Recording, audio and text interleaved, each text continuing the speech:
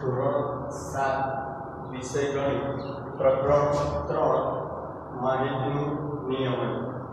તો આજે આપણે તક અને સંભાવના જે છેલ્લો ટોપિક છે એના વિશે ભણીશું। તો તક અને સંભાવના પહેલા તકને અંગ્રેજીમાં ચાન્સ કહેવાય, ચાન્સીસ। આપણે ઘણીવાર સાંભળ્યું હોય ક્રિકેટની મેચ ચાલતી હોય તો એમાં કોમેન્ટેટર બોલતા હોય છે કે ભારતને જીતવાની શક્યતા આટલી છે, પાકિસ્તાનને જીતવાની શક્યતા આટલી છે, બરાબર? જીતી પણ શકે અને ન પણ જીતી શકે। કોઈ ટીમ હોય ભારત છે તો એ જીતી પણ શકે અને ન પણ જીતી શકે, બરાબર?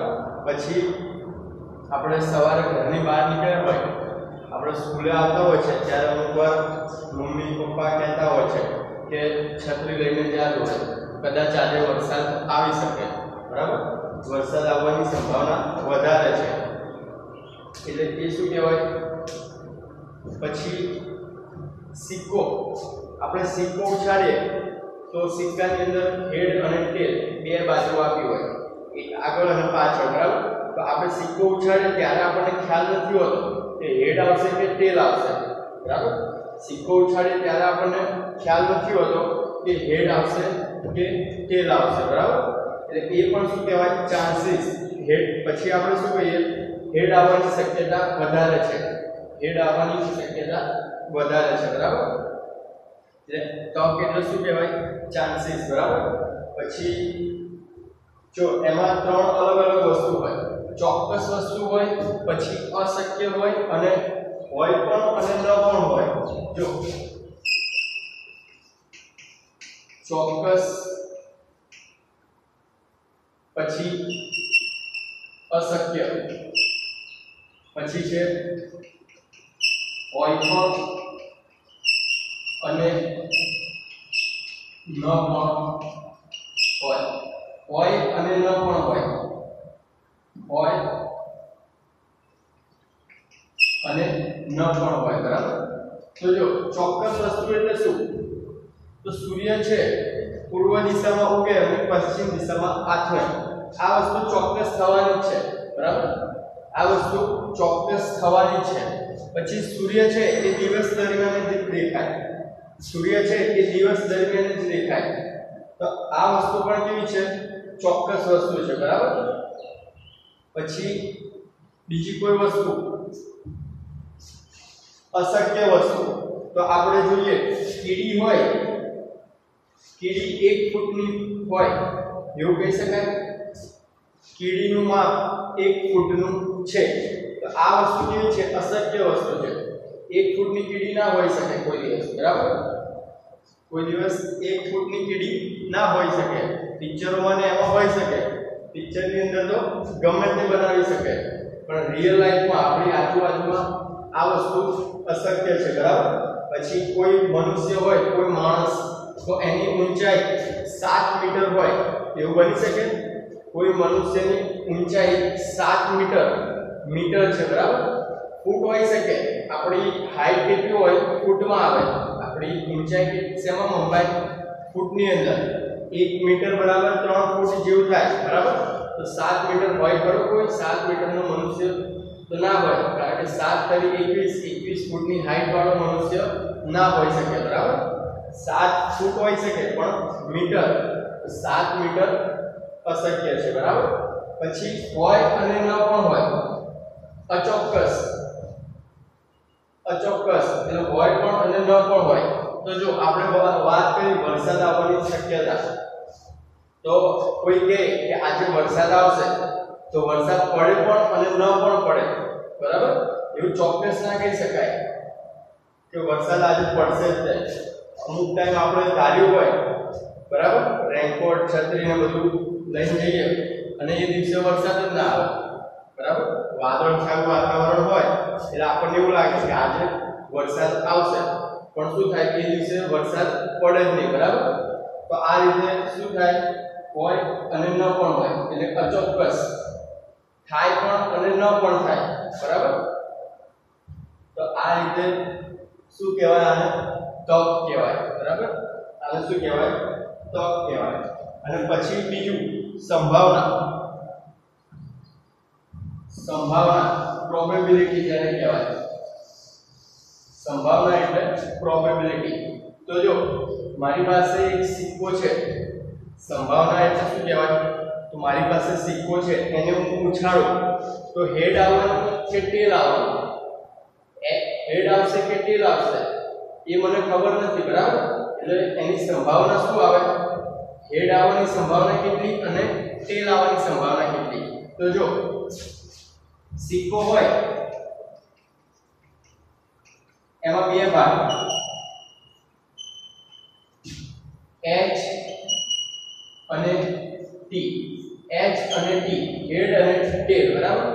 તો સિક્કાના બે ભાગ h અને t, હેડ અને ટેલ. સિક્કો ઉછાળીએ ત્યારે h આવશે કે t આવશે એની કોઈ આપણને ખબર ના હોય, બરાબર? સિક્કો ઉછાળીએ ત્યારે h આવશે કે t આવશે એનો કોઈ અંદાજ હોતો નથી, બરાબર? તો સિક્કો ઉછાળીએ ત્યારે એની સંભાવના લખવી મારે તો જો એને p ઓફ h આવવાની સંભાવના. સિક્કો p એટલે probability of h, p of h એટલે કે પ્રોબેબિલિટી ઓફ h એટલે કે h આવવાની સંભાવના. તો h આવવાની સંભાવના કેટલી હોય? કાં તો h મળે કાં તો t મળે, ટોટલ બે વસ્તુ મળે આપણને, બરાબર? પણ h માટે શું? તો જો નીચે 2 આવશે, 2 એટલે શું? કુલ સંખ્યા. તો કુલ કેટલા છે? h અને t. કાં તો h આવે કાં તો t આવે. તો h માટેની સંભાવના કેટલી થાય? 1 થાય, બરાબર? એટલે કે અડધી. આખું 1 હોય h કાં તો t આખું કહેવાય, બરાબર? કાં તો h આવે કાં તો t આવે, બંને ભેગું થઈને શું બને? આખું બને. એટલે અડધું કરીએ તો શું થાય? h થાય અને અડધું કરીએ તો t થાય. હવે ક્લાસમાં આપણે પૂછીએ કે h વાળા કેટલા છે અને t વાળા કેટલા છે. સિક્કો ઉછાળું તો h આવે એની સંભાવના કેટલી અને t વાળાની કેટલી? તો અડધા એવું કહેશે કે h મળશે અને અડધા કહેશે t મળશે, બરાબર? તો p ઓફ h એટલે કે પ્રોબેબિલિટી ઓફ h બરાબર 1/2. 2 એટલે શું છે? તો કે કુલ પરિણામ અને 1 એટલે શક્યતા, સંભાવના. h મળવાની શક્યતા કેટલી છે? 1, બરાબર? પછી પાસો જે રમત રમીએ છે આપણે, સાપ સીડી છે, લૂડો છે, બરાબર? એમાં 6 અંક આવે છે. જો પાસો, પાસામાં કેટલા અંક આવે? 1 2 3 4 5 અને 6, બરાબર? પાસાની અંદર 1 2 3 4 5 6 કુલ 6 પરિણામ મળવાની સંભાવના હોય, બરાબર? હવે આપણે અહીંયા લખીએ કે p ઓફ 3 પ્રોબેબિલિટી ઓફ 3 એટલે કે 3 મળવાની સંભાવના કેટલી છે? તો કે 6 અંક આપ્યા હોય એમાંથી અલગ અલગ ફેંકીએ તો ટોટલ કેટલા થશે? નીચે ટોટલ 6 અંક છે, બરાબર? ટોટલ કેટલા છે? 6 અંક. હવે 3 મળવાની સંભાવના કેટલી? તો કે 3 મળે કેટલી વાર મળે? એક જ વાર મળે, બરાબર? કુલ 6 સંખ્યામાંથી 3 કેટલા છે? એક જ વાર છે. 3 એક જ વાર છે તો 6 માંથી 3 મળવાની સંભાવના કેટલી થાય? 1/6, બરાબર? એટલે પાસો ફેંકીએ આપણે અને 3 મળવાની સંભાવના કેટલી છે?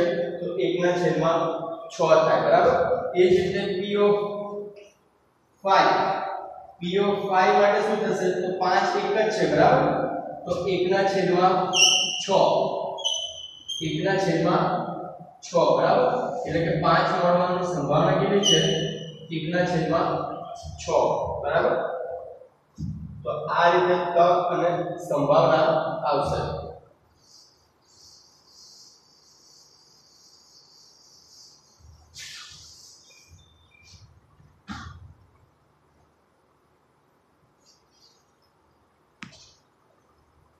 હવે જો પેજ નંબર 74, પાના નંબર 74 પ્રયત્ન કરો.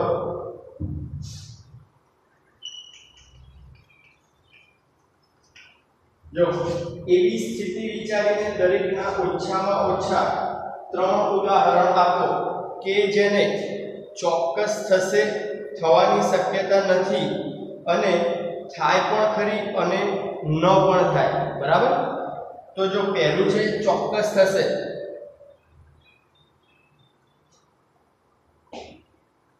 ચોક્કસ થશે એવી શક્યતા, તો પહેલા માટે ચોક્કસ થશે, તો ચોક્કસ થશે એવી શક્યતા કેટલી છે? તો આપણે કીધું સૂર્ય પશ્ચિમ દિશામાં ઉગે છે, સૂર્ય પશ્ચિમ દિશામાં પૂર્વ દિશામાં ઉગે છે, સૂર્ય પૂર્વ દિશામાં ઉગે છે, બરાબર?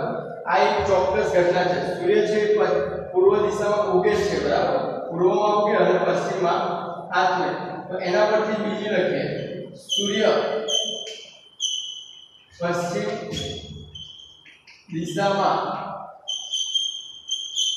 આથમે છે, બરાબર? સૂર્ય છે એ હંમેશા પૂર્વ દિશામાં ઉગે અને પશ્ચિમ દિશામાં આથમે, બરાબર? એટલે આ કેવી છે? ચોક્કસ ઘટના છે. પછી પાસો ઉછાળતા હંમેશા 1 થી 6 અંક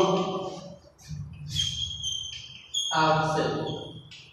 પાસો ઉછાળતા હંમેશા 1 થી 6 અંક આવશે, બરાબર?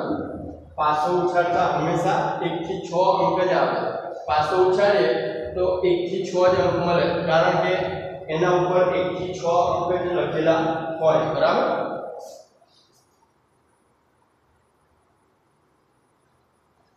પછી જો બીજું છે થવાની શક્યતા નથી, થવાની શક્યતા નથી, બરાબર? થવાની શક્યતા નથી. તો જો ચંદ્ર ગરમ થાય, ચંદ્ર ગરમ થાય, ચંદ્ર કોઈ દિવસ ગરમ ના થાય, બરાબર? સૂર્ય હંમેશા ગરમ હોય પણ ચંદ્ર કોઈ દિવસ ગરમ ના થાય. થવાની શક્યતા નથી, એટલે કે ચંદ્રને ગરમ થવાની શક્યતા બિલકુલ નથી, બરાબર? પછી 7 મીટર ઊંચાઈનો માણસ, 7 મીટર ઊંચાઈનો માણસ, બરાબર? તો કોઈ દિવસ 7 મીટર ઊંચાઈનો માણસ ના હોય.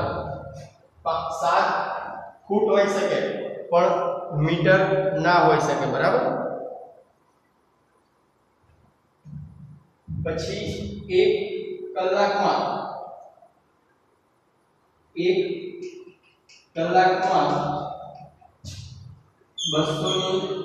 200 કિલોમીટર પ્રતિ અવર, એટલે 200 કિલોમીટર પ્રતિ કલાકની ઝડપે દોડવું. કોઈ દિવસ 200 કિલોમીટર પ્રતિ કલાકની 1 કલાકની અંદર 200 કિલોમીટરની ઝડપે ના દોડી શકાય, બરાબર? બાઇક કે ગાડી હોય એ દોડી શકે પણ મનુષ્ય ન દોડી શકે, બરાબર? બાઇક કે ગાડી હોય તો દોડી શકે, 1 કલાકમાં 200 કિલોમીટર પ્રતિ કલાકની ઝડપે મનુષ્યનું દોડવું આ વસ્તુ શક્ય નથી, બરાબર? કોઈ મનુષ્ય હોય 1 કલાકમાં 200 ની ઝડપે ન દોડી શકે.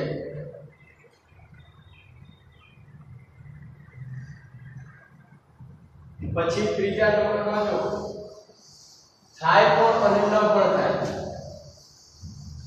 ત્રીજા નંબરમાં થાય પણ અને ન પણ થાય, બરાબર? તો જો થાય પણ ખરી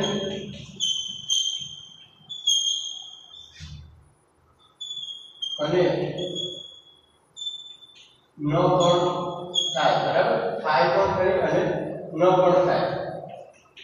તો જો આવતીકાલે વરસાદ પડવાની શક્યતા, આવતીકાલે વરસાદ પડવાની શક્યતા, બરાબર? આવતીકાલે વરસાદ પડવાની શક્યતા. વરસાદ પડે પણ ખરો અને ન પણ પડે, બરાબર. પછી જો તો સિક્કો ઉછાળતા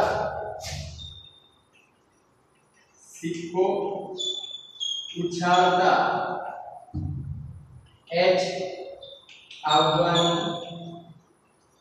શક્યતા. સિક્કો ઉછાળતા H આવવાની શક્યતા. તો H આવી પણ શકે અને ના પણ આવી શકે, બરાબર. H ની જગ્યાએ T પણ આવી શકે, એટલે કે ટેલ પણ આવી શકે. એવું જરૂરી નથી કે H જ મળે, બરાબર. એટલે આપણને પહેલેથી ખ્યાલ ના આવી શકે.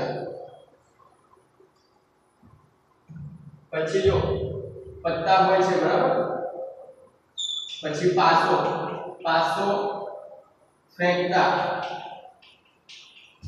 ફેંકતા ચાર આવવાની શક્યતા. પાસો ફેંકતા ચાર આવવાની શક્યતા, બરાબર. પાસો ફેંકે તો ચાર આવી પણ શકે અને ના પણ આવી શકે. એક પણ આવી શકે, બે પણ આવી શકે. એવું જરૂરી નથી કે ચાર આવી જ જાય, બરાબર. એટલે થાય પણ કરી અને ન પણ થાય. તો આ રીતે કરવાનું છે, બરાબર. પછી જો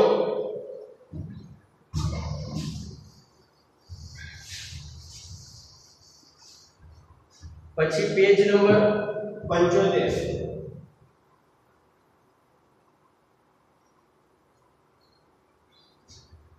પેજ નંબર 75 પ્રયત્ન કરો. તો એમાં જો પહેલો પ્રશ્ન શું આપ્યું છે? સમૂહમાં કરો 100 વખત સિક્કાને ઉછાળો કેટલી વખત હેડ અને ટેલમાં મળે છે તે શોધી કાઢો, બરાબર. તો 100 વખત તમારે આ પ્રવૃત્તિ ઘરે રહીને જ કરવાની છે, બરાબર. આ પ્રવૃત્તિ તમારે ઘરે રહીને કરવાની છે. જો 100 વખત સિક્કાને ઉછાળવાનો, એક સિક્કો લેવાનો, પહેલી વાર ઉછાળવાનો, પછી જે આવે એ તમારે ચોપડામાં લખી દેવાનો, H કાં તો T, પાગા કાં તો કાંટા, બરાબર. પછી બીજી વાર ઉછાળવાનો, જે આવે એ લખી દેવાનો. એટલે 100 વખત ટોટલ ઉછાળવાનો તમારે, બરાબર. આ પ્રવૃત્તિ તમારે જાતે કરવાની છે, ઘરે રહીને જ કરવાની, બરાબર. સિક્કો આપણા ઘરે હોય એ લઈ લેવાનો, ગમે તે સિક્કો ચાલે, હેડ અને ટેલ આપે. પછી પ્રશ્ન નંબર 2, આફતાબ 250 વખત પાસો ફેંકે છે અને નીચેનું કોષ્ટક મળે છે. આ માહિતી માટે લંબ આલેખ દોરો. તો જો એક કોષ્ટક આપે છે,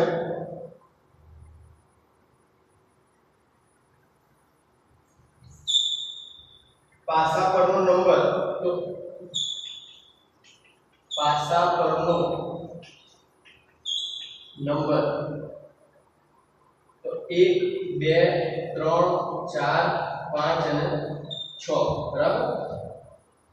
પાસા પરનો નંબર 1 2 3 4 5 અને 6 અને આવૃત્તિ ચિહ્ન આપ્યું છે, આવૃત્તિ ચિહ્ન. જો એના પરથી આપણે લંબ આલેખ દોરવાનો છે, બરાબર. આ રીતે કોષ્ટક આપ્યો છે, એના પરથી લંબ આલેખ દોરવાનો છે.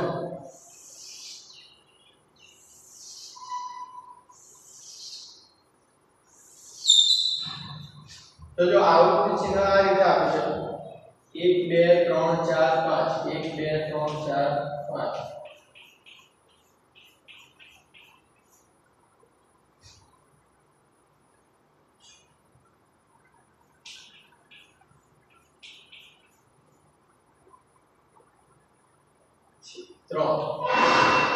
પછી બીજામાં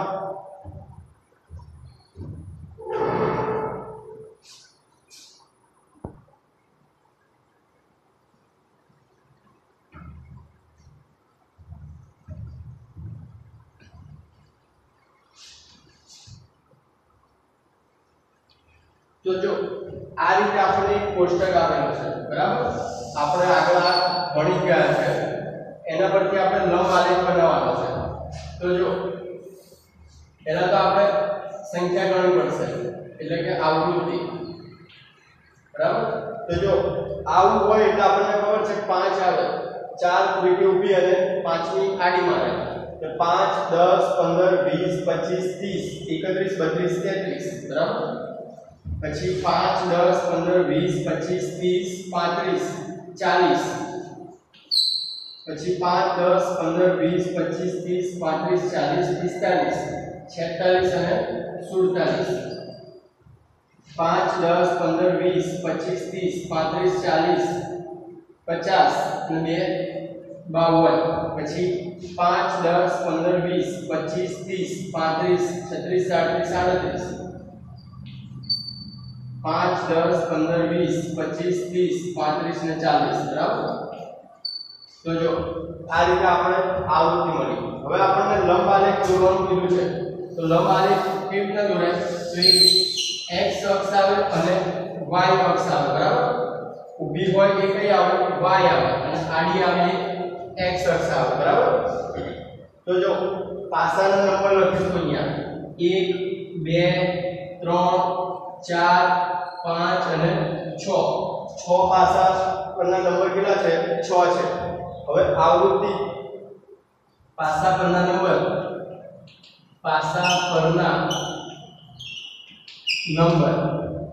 બરાબર અને અહીંયા શું આવશે તો કેટલી આવૃત્તિ થાય છે તો જો સૌથી વધારે 52 છે એટલે આપણે 5 10 15 20 25 30 35 40 45 50 55 બરાબર 5 10 15 20 25 30 35 40 50 ને 55 તો જો પહેલો અંક આવે એની સંભાવના કેટલી છે 33 છે તો 30 અને થોડુંક વધારે એટલે 33 તો આ રીતે લંબ આલેખ બનાવીશું બરાબર। પછી બીજા નંબરે 40 છે તો 40 ક્યાં આવશે અહીંયા આવશે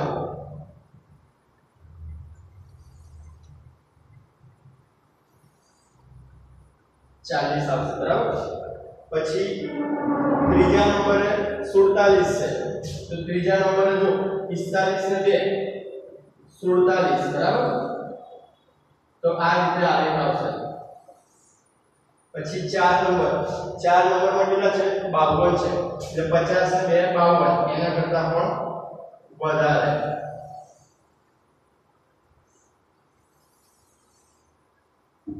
પછી 5 નંબર 5 માં કેટલા છે 38 તો 35 અને 40 ની વચ્ચે શું આવશે 38 આવશે।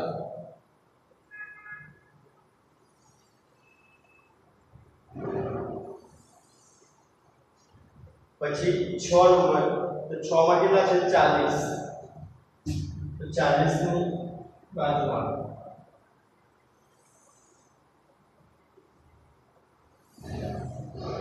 બરાબર। તો આ રીતે લંબ આલેખ દોરવાનો અહીંયા રફ કરી દેવાનો દેખાય એ રીતે બરાબર।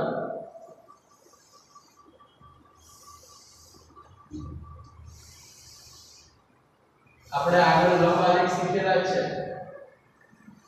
લંબ આલેખ પછી સ્તંભ આલેખ બરાબર પછી દ્વિલંબ આલેખ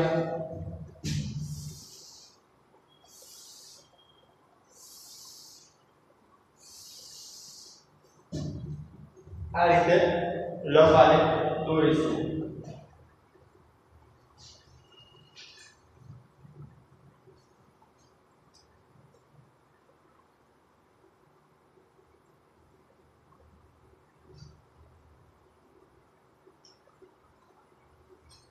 હવે પછી ત્રીજો પ્રશ્ન એની અંદર ત્રીજો પ્રશ્ન તો જો ત્રીજા પ્રશ્નમાં શું છે ધારો કે પાસાને 1000 વખત ફેંકો અને માહિતીની નોંધ કરો 1 2 3 4 5 અને 6 કેટલી વખત છે તે શોધવાનું છે બરાબર।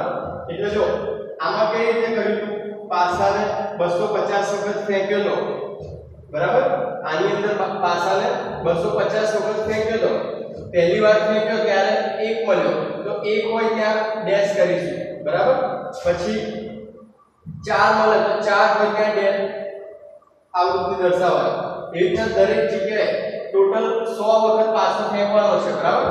100 વખત તમે અલગ અલગ જગ્યાએ આવું ચિહ્ન કરતું જવાનું અને પછી છેલ્લે અહીંયા કુલ સરવાળો કરવાનો બરાબર જેટલી થાય એ લખી દેવાની અને પછી શું કરવાનું છેલ્લે સરવાળો કરવાનો બરાબર તો આ રીતે સંભાવના શોધવાની બરાબર પાસો ફેંકવા માટેનું તો આટલે સુધી રાખીએ આજે નેક્સ્ટ ટાઈમ સ્વાધ્યાય કરીશું